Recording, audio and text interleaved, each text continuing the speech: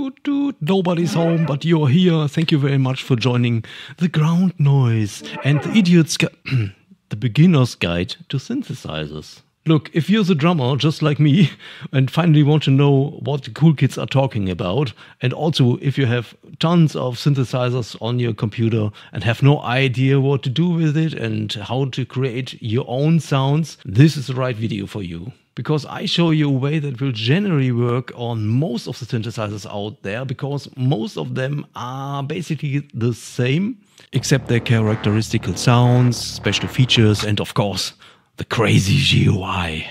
Of course, I'm talking about software synthesizers that run in your DAW. I assume if you have a hardware synthesizer, you pretty much know what you're doing. Maybe you want to hang out with us noobs anyway, so let's finally start. For this demonstration, I'm using the famous Vital synthesizer. Vital is definitely one of those must-have instruments, not only because it's extremely powerful, it also visualizes each and everything very nice and clear.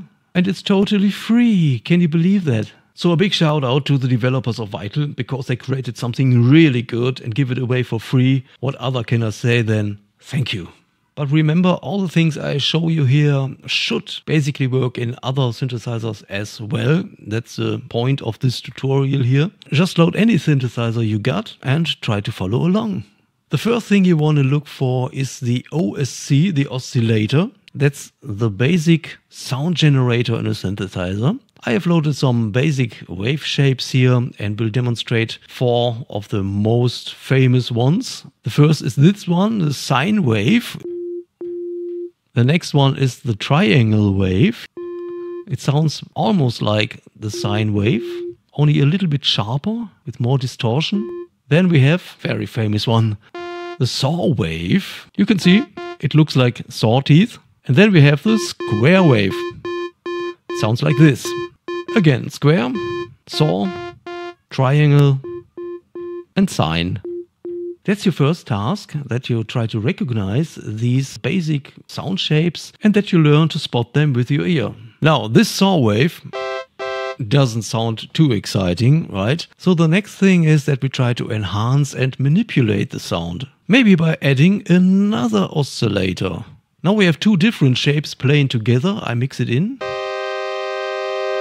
Okay, but it's still not really super cool. Very common practice is to transpose a second oscillator by an octave or -12 halftones. Mix it in again.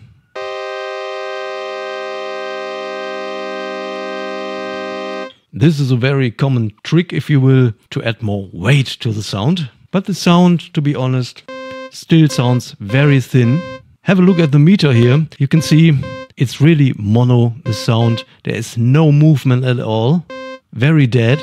But maybe that's exactly what you're looking for, dead sound. But we want to have a bigger sound, and so we need more voices. Currently we're only using one voice. Let's switch that off for a second. One voice on our precious sound here. And let's add another voice. You will see there's a big difference.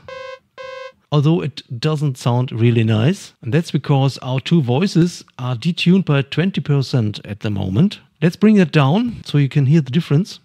1 and 2 voices sound pretty much the same. So it needs a little bit of detuning, maybe like 5%. Slowly it starts to sound like a real synthesizer. So this is definitely something you want to check out in your synthesizer. After deciding for a shape, add more voices to it. Let's try 3. Wow, cool. And add the bass again, the second oscillator.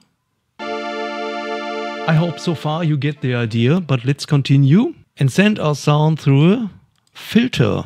A filter is kind of a brutal equalizer. It cuts out unwanted frequencies. We refer to it as cut-off.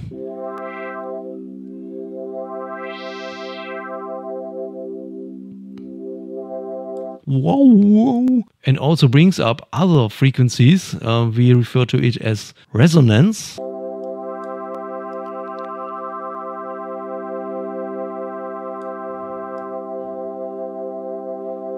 One word of warning here for you, always be careful when it comes to filtering and resonance and all these things and frequencies in a synthesizer, because synthesizers are able to create enormous sub-basses and also extremely crazy heights that could easily kill your cat. Do you want that? Now I want a cat to try it out. This is our sound so far, as we created it in its original register, but we have following problem. If I play it higher, it gets thinner and thinner. And that's because we are filtering the high frequencies. So what can we do? You hopefully have a function called key track in your synthesizer. I crank it up, and now the higher sound is as rich as the original. So remember, if your sound is kind of thin in the higher register, check key track. The next thing we want to do is to change the way how the sound responds to our playing. Right now, when I hit a key, the sound appears immediately and also disappears immediately. You know, it's cool, but it's nothing we want all the time. We change this behavior with an envelope, better known as ADSR. A stands for attack, D for decay, S for sustain, and R for release. That's what happens when I stop to play. I think I like this. And you finally know what ADSR means and what you can do with it. Is anything unclear so far? Then let me know in the comments, okay? We continue with another important feature of almost every synth that ever existed. It's the LFO, the low frequency oscillator.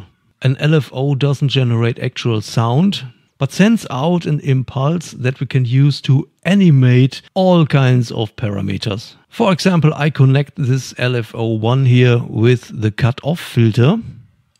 And this is what it does.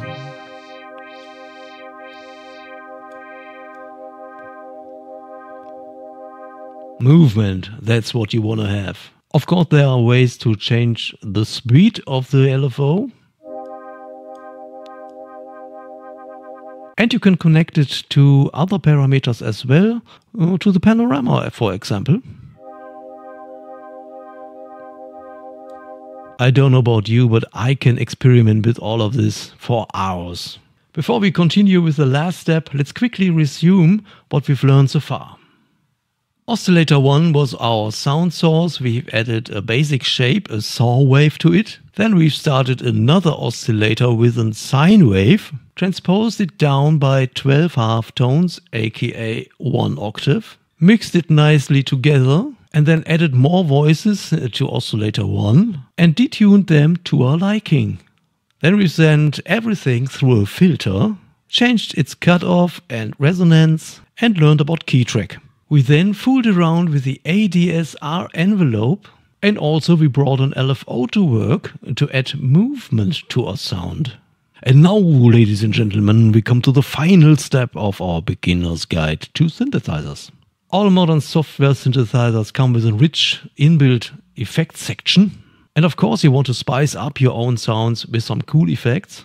Oh stop, I have some words of advice when it comes to effects, inbuilt effects in a synthesizer plugin. Well, normally when you create your own sounds, there is no good and bad, no right and wrong. It's totally up to you, do whatever you want. But I recommend to only use the inbuilt effects section of a synthesizer to beautify the sound and not to boost it like over the top. You know what I mean? So I would only add maybe a simple chorus. A little bit delay, doesn't hurt. It's not always good, but you know. And of course maybe a little bit reverb. So this is our original sound compared to this one. That's already enough for me, to be honest. Self-made presets easily sound very washed out in the mix and kind of bleh, because you already did too much in the effects section. And to be honest, in many cases we have even better options to make a sound really epic and good by using all the effects in our channel strip. Okay, not all of them at the same time, you know. But hey, just like I've told you, do whatever you want. Your imagination and the power of your computer is the only limit. I hope I could help you with this video, and if that's the case, please don't forget to leave a like before you go, and also a silly comment. That would be very nice. That's it. Have a nice time and much fun with your own sound creations. See you in the next video. Bye bye. Literally most of the all and if but hey, hey, ho, hey, ho.